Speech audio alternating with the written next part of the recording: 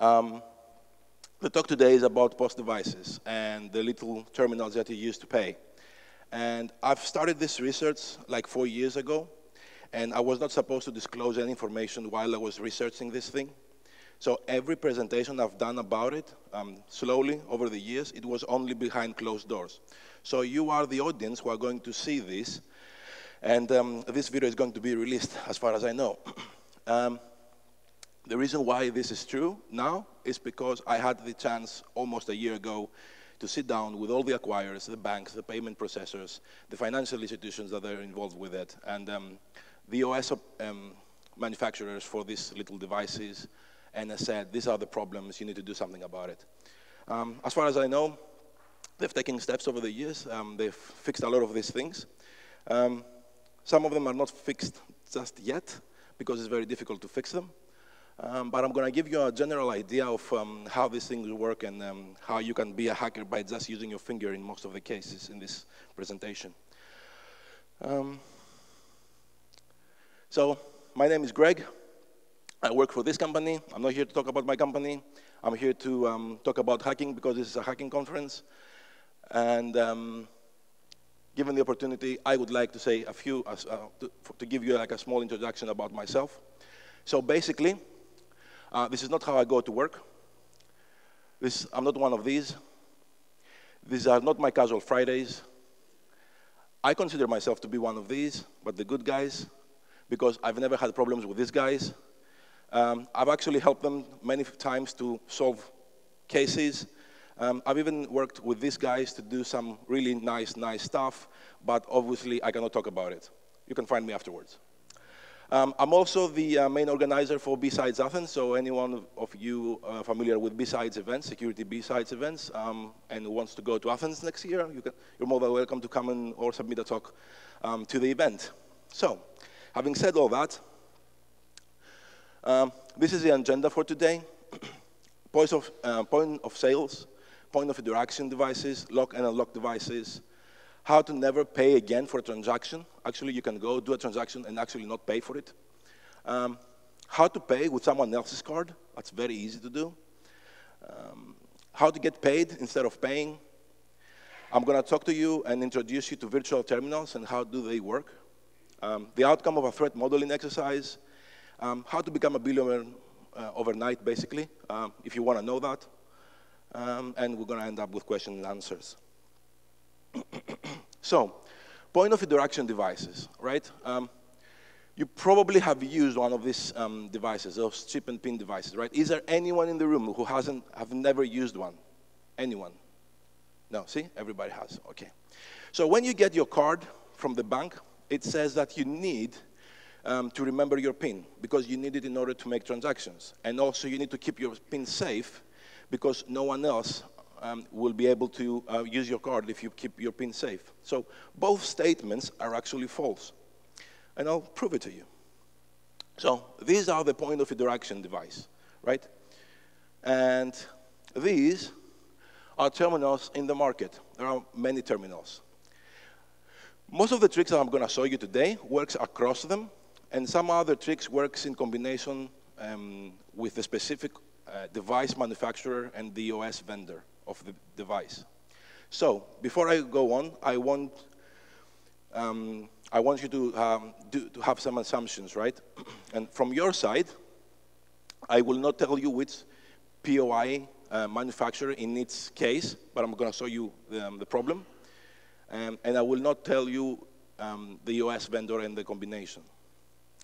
From my side, the assumptions will be, you will need to behave after the presentation. Please do not run around trying to abuse systems, because people want to do that after they've seen this talk. And I got someone telling me yesterday that they're very happy that the talk is today, because they would have left the conference yesterday trying to do all these things. And if you decide to fly to Las Vegas after the presentation, and I will explain why, please, you have to take me with you. Seriously, right? Oh, I'm not joking here. So, locked and unlocked devices.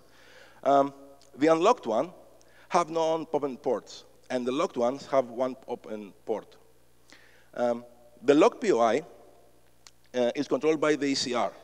For example, when you go to a shop and there is a till in front of the guy, and they type in the amount, and then the device unlocks, and you can actually type in your PIN, all that stuff. So those are the locked ones. When you go to a restaurant and someone brings the device to you, and there is no ECR involved in all this case, basically the device is unlocked, and which means anyone can just tapping stuff and do whatever they want if they get hold of the device.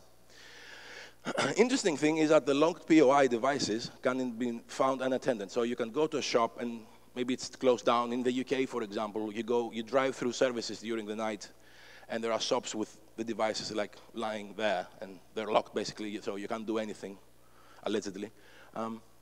So they just leave them unattended. The truth is that those locked devices, you can unlock them by using key combinations within 7 to 10 seconds, which is really interesting. And once you unlock them, you can start to do tricks with them.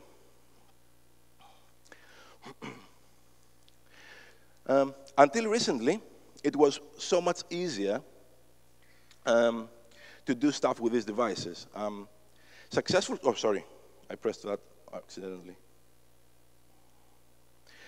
Successful transactions. So when you make a transaction, it would go back to the acquirer every 24 hours. So in midnight, right? During midnight. And in order to clear the transaction cache, it would take basically a few seconds by clicking a couple of numbers on the keypad. Now, the transactions are sent back in real time, which means they're sent back every 3 minutes. And these are 3 minutes intervals. Clearing the transaction cache is now protected by a secure code.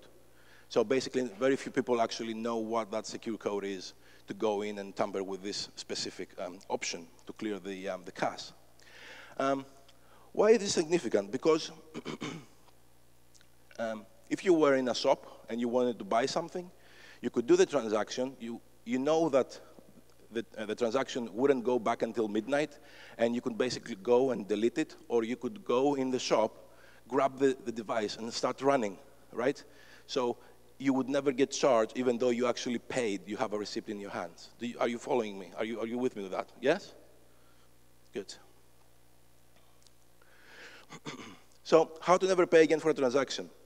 One of the interesting tricks that you can do is to get internal access to the network. So don't ask me how. You saw many presentations yesterday about that. You can get internal access to the internal network and start sending commands to the POS device. Basically, you can close the receipt, open a new receipt, put in your own amount, and everything will be done the way that you want. Because those devices, even though the communication with the acquirer is encrypted, all the commands that they accept, it's basically clear plain text, right? You can pay as normal, like you would do in any case, and instead of trying to clear the cache, you can basically delete the OS from the device. So I'm going to give you a very interesting example. It's me and my friend, and we want to buy a very expensive flat screen from a shop. So I walk into the shop. Well, my friend walks into the shop, goes to the till, has a very expensive 4,000 euros TV with him, and says, here's my card, I want to pay. I'm next to him, right behind him, and I'm pretending I want to buy this, which is like 10 euros. He goes in, gives his card, puts in his PIN, pays with his PIN, gets a receipt, done. Everything is perfect.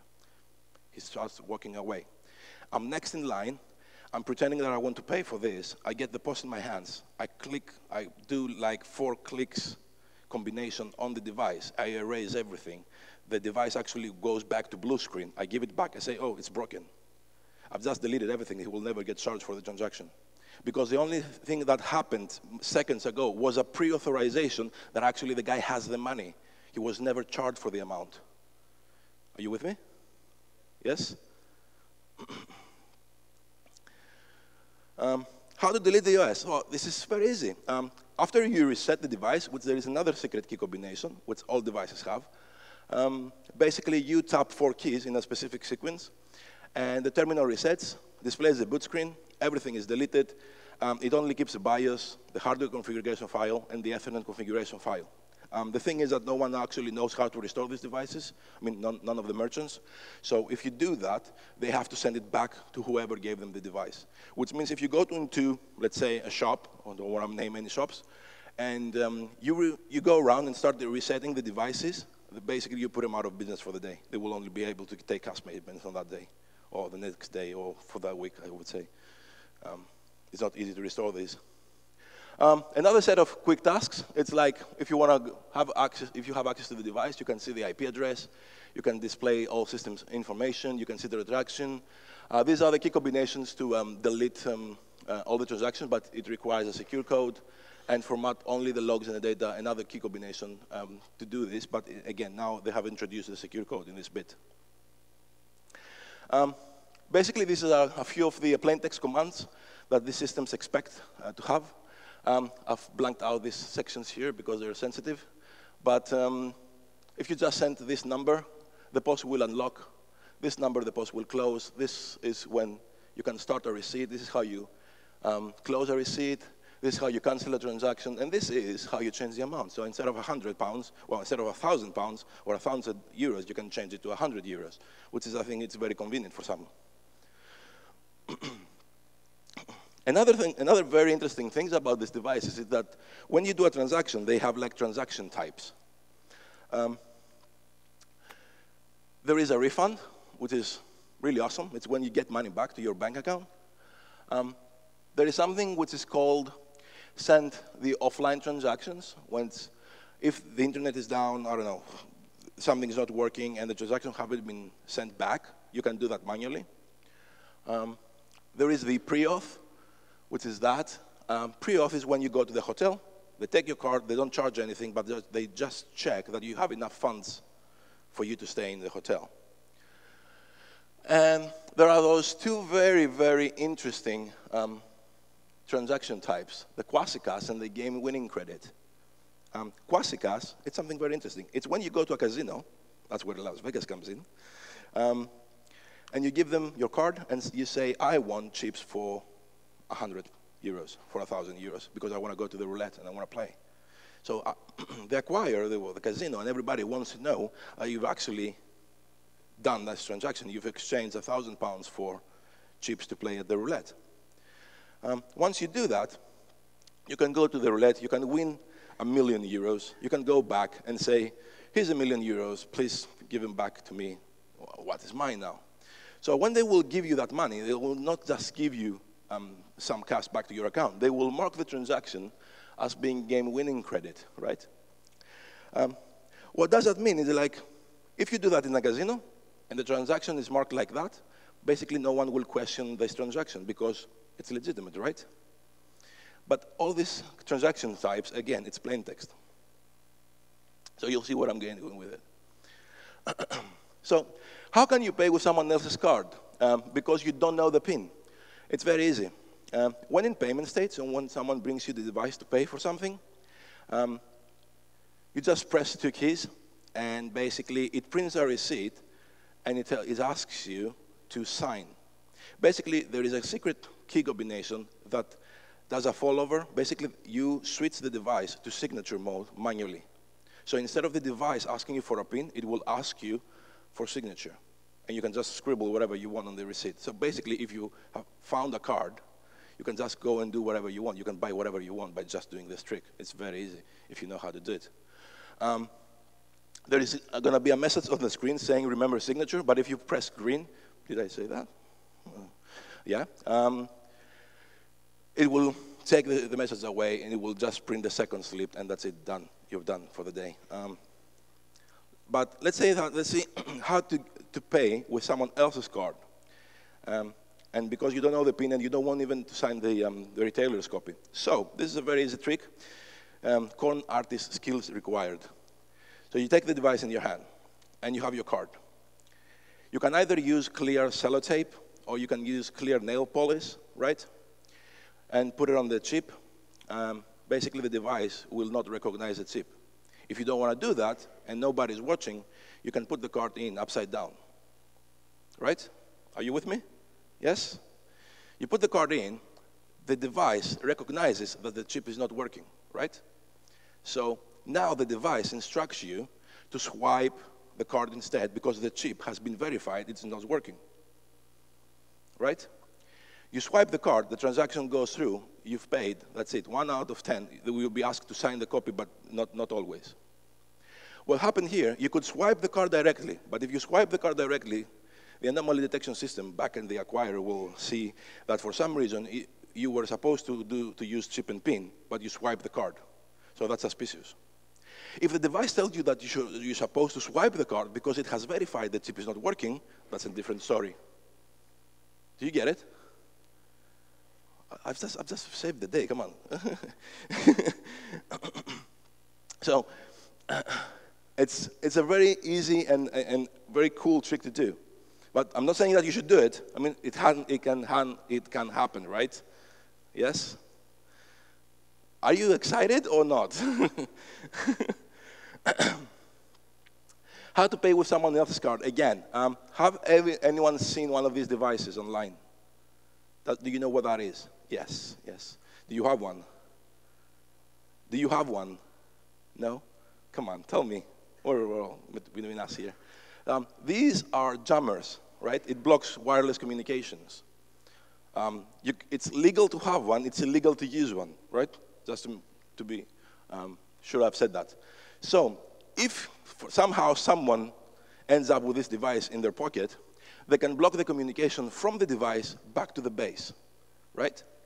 Which means the device, because it wants your money, it wants you to get this payment from you, it will try basically 3 times. Once you put the card, another 2 times to do the transactions, to communicate back to the base.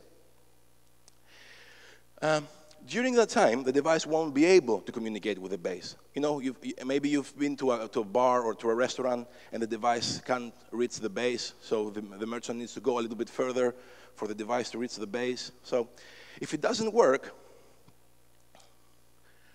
the device will come up and say, I need an authorization code, a manually entered authorization code, in order to take the payment. This is very interesting because you have the device in your hand. The device cannot communicate back. The merchant doesn't know because you're having the jammer in your pocket. So in this case, if you have an American Express and inside the machine, you can enter any 2 numbers in order to bypass the proceed code. You don't have to phone the bank. If you have anything else than American Express, you just need to enter a number that confirms the LAN algorithm, which means 11112, done. Seriously? Come on now.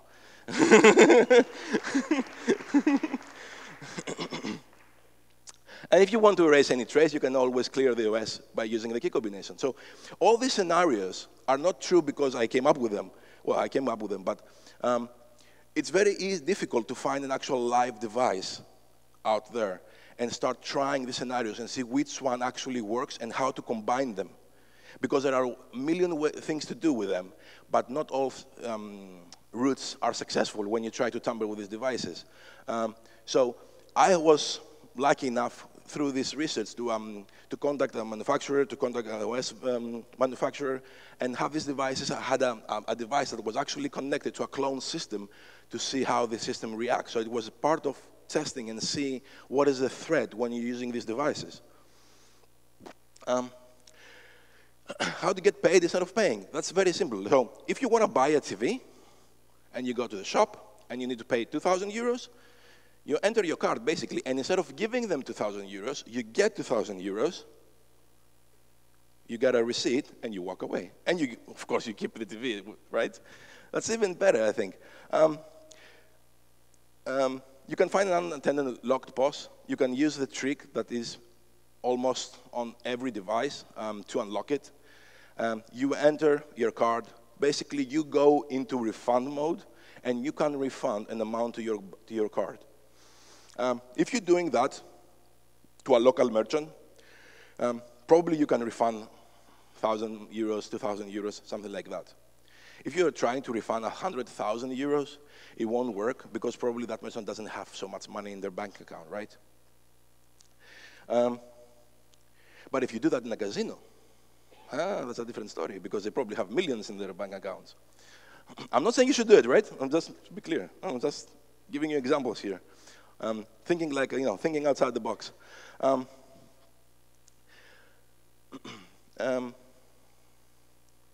Yeah, once you do the refund, also you can mark, if you have access to the internet network, as this refund, instead of being a refund, it's a gambling winnings, basically. So you're not gonna do that in your local hairdresser, but if you do it in a local betting shop, whatever this is called, it would work, I think. How to get a significant discount? During a normal payment, and when the POI is unlocked, it's in your hand, and you were supposed to enter your PIN. This is really interesting. You just pull the card out 2 millimeters. So you have the device, you pull the card out, and you chat with the merchant. You need to wait for 6 seconds. You need to wait for 6 seconds because it's according to the standard for the device to restart and accept a new payment, it needs to wait 6 seconds. I don't know why 6, I don't know why it is not 5, I don't know why it's not 7, right? 6 seconds. So you need to chat with the merchant for 6 seconds, the device resets, you push the card in, you change what you want to do, you press enter, instead of 1,000, you pay 100, done. No one checks the receipt at the end. No one does that.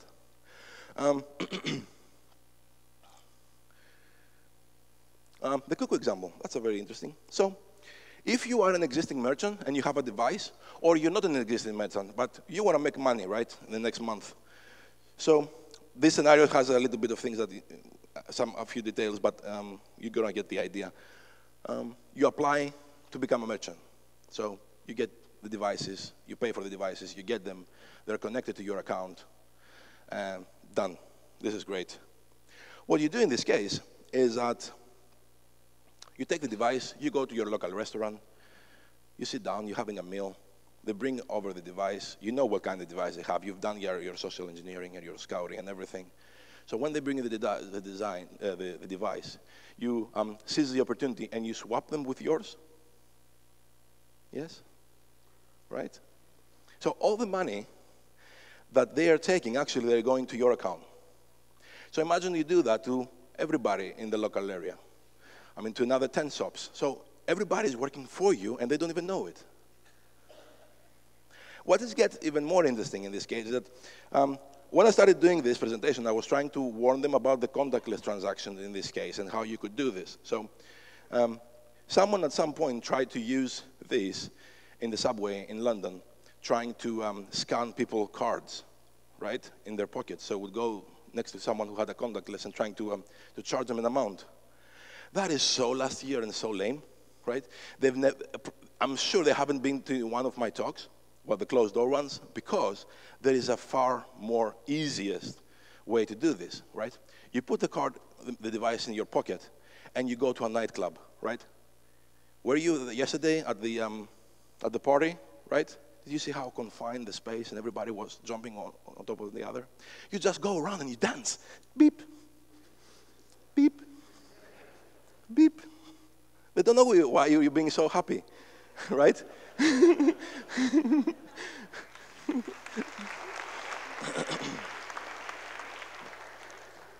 They're supposed to check the serial number behind the devices, but they don't. So we're talking about, these are like micro crimes in a sense, but it is a possible scenario. That's the whole point here. Like, you need to start thinking outside the box, and you need to do these things. You need to expect things like that to happen. So contactless POS, as I said, it's a very interesting concept. You don't need the PIN, right? If you're prompted for a PIN, you can use any of the previous tricks. You can charge a card more than once using different contactless POS devices, only milliseconds between them, which means in some bars, they want you to pay for the beer that you just purchased. So the barman, instead of bringing you the device, sometimes they say, oh, give me your card and the device is right here, so I'm going to tap it and give it to you. Have you ever had that? Yes? No? Interesting. It happens in the UK a lot. Anyway, so they take the card and they tap it and give it back to you. However, they can just do this. Beep, beep, beep, beep. If you have other machines next to it lying or under that one. So they can charge the card as many times as they want. You cannot have two devices trying to access the same card. And this is a trick that now you have like a small cards that you put next to your contactless cards to block being read. And there is a contactless limit in the transaction, which is £30 in the UK. Is there like a 30 euros limit in Belgium? There are considerations to raising that, and there is more work to be done with contactless. Does anyone have an idea, even though contactless seems a threat, there is a lot of fraud that can be done? Why is contactless considered the future? Why are we given so many contactless cards lately? Anyone has an idea on that? No? It's very simple. When you go to buy something and you need to enter your PIN, it takes you 10 seconds. When you use contactless, it takes you 2 seconds. They don't care about the money they're going to lose because of fraud. They care that they are making more transactions within the day for that merchant. Do you see what I mean? So if you are going to make 10 more billions and lose $1 billion, you just made more 9 billions. It's acceptable loss. Yes? Yeah. So, virtual terminals, this is where the fun starts. What are they? These are software. It's like the POI devices, but it's software that runs on a computer. They're given to the merchants by the acquirer, the payment service providers, and other dudes that they develop this software. VT, virtual terminals, can work without a POI connected to it because it can take payments. The difference between the ECR, the EPOS, and the VT is that the ECR doesn't work without the POI. Like in McDonald's, for example, you have like the till and the device connected to it. In the VT, you can key in the card, so you can have the card and key in the card. So when you phone someone and they don't have a device and they want to take your card payment, and they say, read out the number, they probably have a virtual terminal and they key in the number to do the transaction. VT software needs to be PA-DSS compliant, while the ECR is only being checked if it stores credit card data. And how easy it is to find cards and take payments through virtual terminals? It's very easy to find cards online. I mean, if you go on Twitter and do like hashtag debit card or credit card, you will end up with so many cards, right? So many cards with people asking, what is your the barcode of my card is 388. Why is everyone asking for it? Right? I mean, it's really, really funny. So I'm going to take you through a few cards, right, that people have put online. I mean, their dates, the numbers, everything. Examples and examples and examples. So we have this guy that got this really nice card. He covered these numbers, this number, and this number. Actually, this number, it's always down here. And also, it's a Visa, so that is like a 4 and a 5, and I'm not a magician. And then you're missing this, and you're missing this. Yes, that's why I made this, because I couldn't find a program online that does that. So you are replacing the missing digits with question marks, and it will give you all the relevant combinations according to the numbers at the front as well. So it will tell you, it can tell you which card is that, right? So I went online and trying to see if that works, if I can do this. It was an experiment for me. So this is a very interesting journalist that he actually put his card here and took a picture for everybody to know. This guy who used this magical red line, so that he thinks that no one can read the number behind it. And many, many, many examples. This is like 5 minutes on Twitter trying to see for credit card numbers. This guy here actually bought a laptop with someone else's card. And he said that. He says that. So many cards, so many cards, so many cards, so many cards. That's like 5 minutes on Twitter looking for cards. This lovely lady covered her card. So in order to prove a point, I know what numbers the Wells Fargo is using. I know it's a Visa and I know it's a debit, which means my program didn't have to look for all the numbers. It was only missing that number there. And so that her number is R1. That's so easy to find. Sorry? Yes, but you can find the bin, exactly which one, because you know it's a Visa debit Wells Fargo. That's why. Now, it's really interesting. I hope this works, because I haven't tested on this computer. Now, you can give cards to your kids. I saw that advert yesterday, well, the day before. This is cards for kids. Imagine what's going to happen.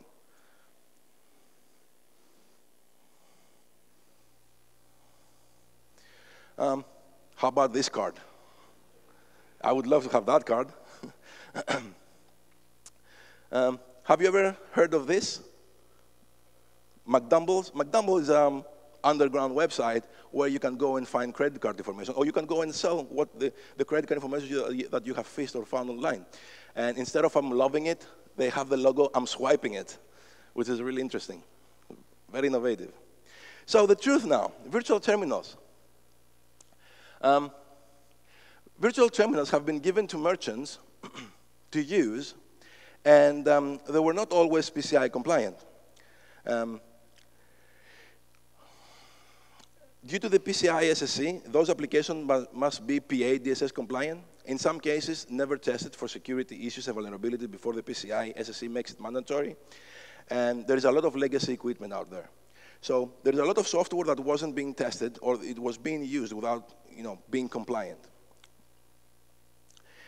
So the truth, however, is that its acquirer has hundreds of thousands of merchants. And its major version, so even though some of them are compliant, major version releases need to become PA DSS compliant. They need to take a test, make sure that everything is as it should be.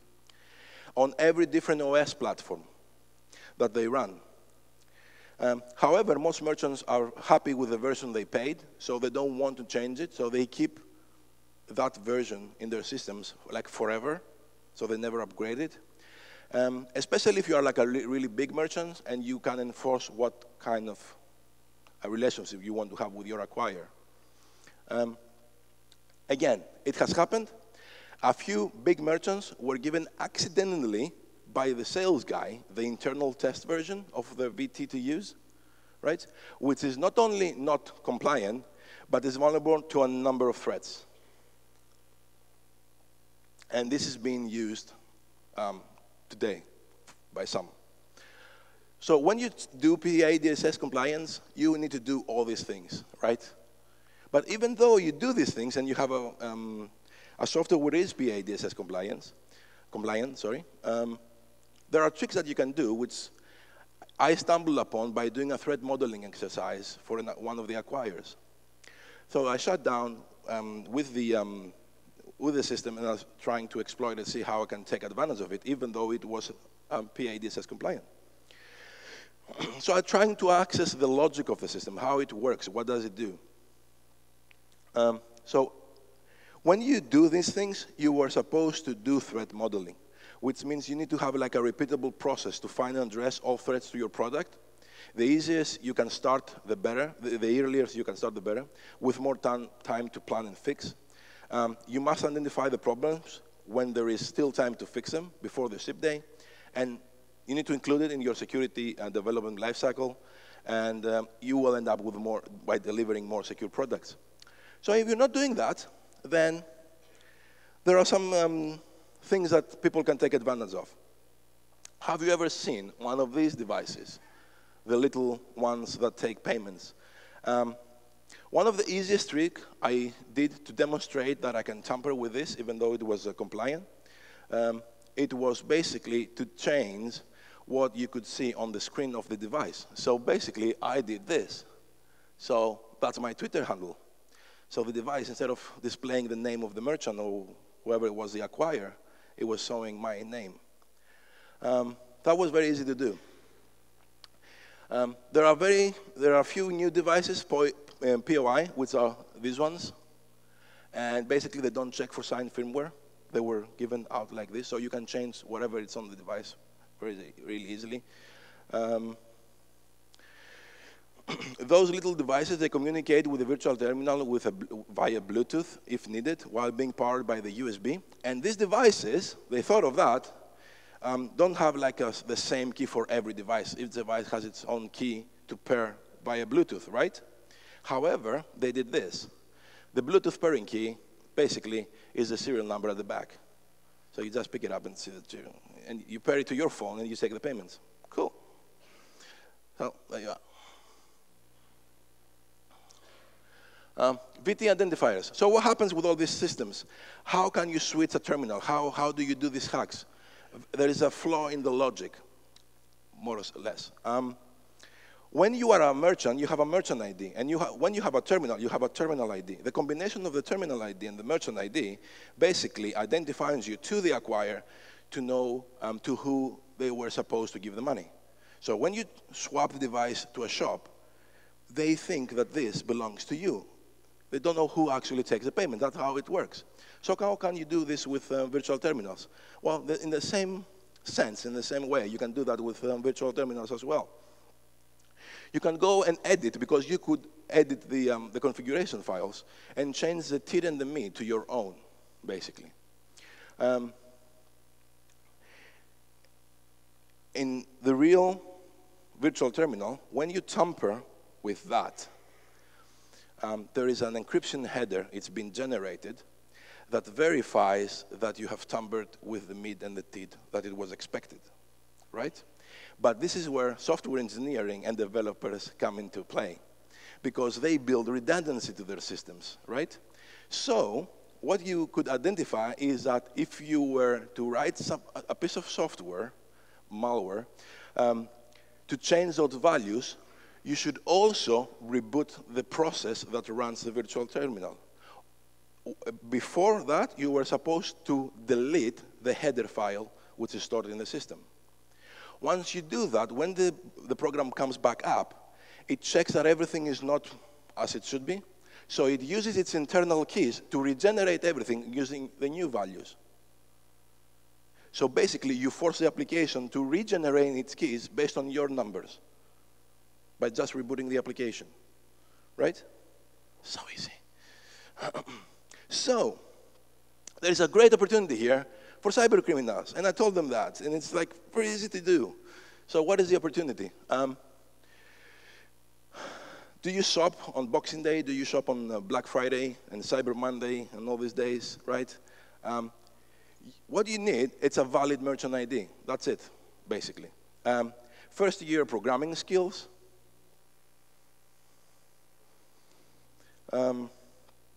Know how to cover your tracks. You need to basically think outside the box, focus on the money, not on the card numbers, because all the malware is focusing on the card numbers, and they're being tracked. Why? Right? If you're going to do this, meet me in Costa Rica. And have attended this presentation, of course. Getting the job done. You could create and spread malware that can basically change the MID and the TID on every VT, focusing on a merchant, for example. Let's say PC World, I don't know, just out of the blue. You delete the encrypted header file and you reboot the VT application, done. All the payments during that day will go into your bank account, basically. For them to identify there's been a problem with that, it will take months. How do I know that? I basically turn around, I was there, and I say, I'm going to prove to you that this is a problem. And they challenged me, and I love a challenge like that. So I'm getting one of the test cards. There are test cards out there. And I'm making a £500 transaction on that day. I do the transaction, I buy something for £500, and basically I end up saying, I've just bought something for £500. I want you to settle this. I want you to find my transaction that I did today. It took them 2 days trying to find that transaction. Where did it go? After 2 days, they just said, okay, you need to tell us what you did, because they couldn't find it. I'll tell you in a second how I did it. In order to cover your tracks, basically, you change the MID and back to what it was. You delete again the encrypted header file, replace the MID in the log file, so the transaction never took place. They will have to do forensic case in order to identify what happened, but it will be months, so everything will be overwritten. And just reboot the application. Done, job done. There you are. So this is my malware. I've actually created a copy of a virtual terminal, and I've also created the malware to demonstrate this, how easy it is. This is a simulation, again, but this is how it works. There are the files which are installed in the computer, which is there, and this is like the log file of all the transactions taking place with the transaction ID and everything, and basically this is how it looks like. So the files, this is the virtual POS, which is going to run any second now. This is the huge log file that has all the transactions that the virtual terminal did. And we are down here. We are in 225769. This is like the last transaction ID we had. And software will come up now, and there you are. This is a virtual terminal. This is on the screens in some merchants. So we have like a credit card number and everything. Let's say you took it from a POS or it was key in, whatever. You press make transaction, it goes away, does the transaction, everything comes back fine. And if you go back and refresh the file, you'll see that the 69 has another entry below it, and now it became 225770. So it's an incremental number. So there is another transaction. So without doing anything, the malware is running in the background right now, not being detected by any virus or anything like that. The merchant presses that they want to do another transaction. I'm creating a random sequence of cards here and names and everything. So transaction is being performed, initializing, transaction completed, successful, log file is being written, everything is fine, no problems at all. 816 euros, refresh the log file, please.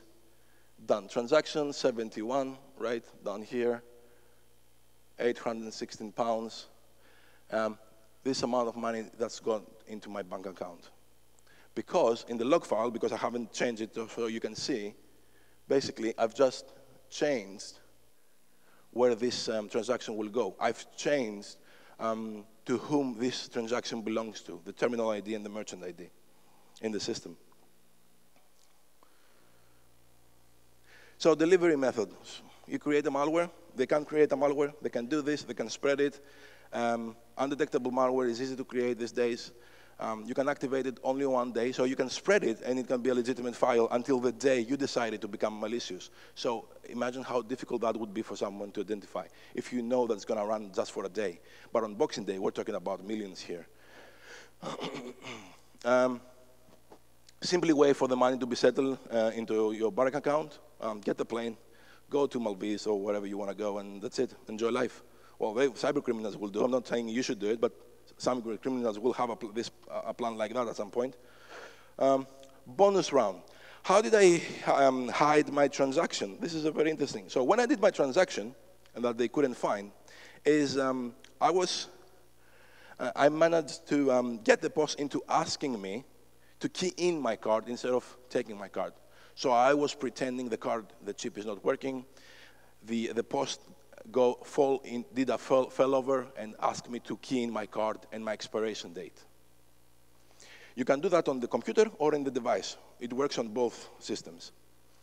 When you enter your expiration date, you add to that number 71 years. So now it's 16. Let's say your card is supposed to expire this year. So you add 71 years to that. Anyone knows why? No? Computers that we use today, their lifespan in dates ends in 2085. So plus 71, it will go beyond that. So my transaction was backdated by the system to 1985. So I did the transaction back in 1985. That's why they couldn't find it. And it works today. So if you create a malware that doesn't want to steal money, but just changing the system date to plus 71 years, everything will be logged back to 1985. It will take them months to sort this out, right? So you can buy whatever you want and you'll never get charged for it. You can buy a car, you can buy a helicopter, you can buy a cruise to the Caribbean, right? And the RAM that comes with it. So conclusions. Security is an ongoing process, and the payment industry enforces compliance for a good reason. However, threat modeling exercises and thinking outside the box needs what makes these things more secure. And you should be very exciting to be doing things like that because it really helps the industry get better. You need to understand that cyber criminals, because I get to see that in many talks and many presentations, but cyber criminals are not better than you. Future experts, future talents, people who are already working in this industry, because it takes brains to keep everything secure. And basically, being a cyber criminal, they are opportunistic. They use things which are available today. They go for the low-hanging fruit, and it's easy to break things. It's easy for me to go and break a car, break a door to get into a house. But it takes real talent, and it takes a little expertise to make sure that these things are secure, to start thinking how we can protect it. We need to do a lot of things to make sure that these are secure, but they're not better than you guys. Cybercrime does pay. We don't really know how much it does pay, but some people, they say millions, but that is debatable because they say, oh, these criminals managed to get like so many millions, but in reality, if you go and read between the lines, they end up with, I don't know, they managed to go for millions and they end up with $500,000, something like that, at the end of the day with real money. If you break the law, you are going to get caught. And the reason why you are going to get caught is because you are investing so much money in cybercrime, and the technology is changing so fast that at some point, they will not be able to catch up with it. And take a moment to think about it. Before you go, any of you working with merchants, please educate them that they should not leave their POI unattended at any time. Any opportunity you might get, do this. It's not fair for a merchant to lose a few thousand euros on a day's work because they just left the device and they didn't know about it. To stay ahead of cyber criminals, consider such scenarios and ensure that you anticipate and you can recognize such patterns in real time. Today, and one of the things that I do work with in the company that I work now, we do managed SOC. So we do real-time threat detection, analysis like 24/7 and things like that. So it's get cheaper for people to have real-time threat detection nowadays. So if you want to learn more about it, just come and find me on how you can protect your businesses or the business that you work for. If you didn't know that, if you demagnetize, if you have a card and you don't want this card to be used in an ATM machine, the only thing that you need to do is to demagnetize the mag stripe behind it. If you demagnetize the mag stripe, the ATM does 2 checks, so it won't go in, right? It won't actually go in. The card won't go in. So if you don't want this card to be used on the ATM, just demagnetize the back of the card. It still works. Chip and pin works fine, but you won't be able to swipe anymore. If you can't remember the CVV, just remove it at the back, because if you lose your card and you have also demagnetized it, you don't really care. You don't care when you discover that you lost the card. You just phone the company, the bank, your issuer, whoever that is, and say, look, I've lost the card, just give me another one. There will be no fraud because they won't be able to use it. Don't put a photo of your card online, right? For obvious reasons. Use an RFID blocker sleeve, wallet, or RFID block cards. I don't know if you've seen those sleeves that you can put your contactless card inside, so it cannot be read. If you want to have some with me, I can give you some afterwards. I don't know if I have enough for everybody. RFID block wallet is like a little metallic wallet that you put your cards in. It's very good option. Some of them also come with magnetic protection, so it also stops magnetic fields from erasing your cards. And there are RFID block cards now, so it's like another credit card kind of shape card, which has another RFID chip inside. And in this case, when someone is trying to read your card, it reads both cards, basically, and that card blocks from the device from reading your actual credit card. Thank you so much for being here. Thank you.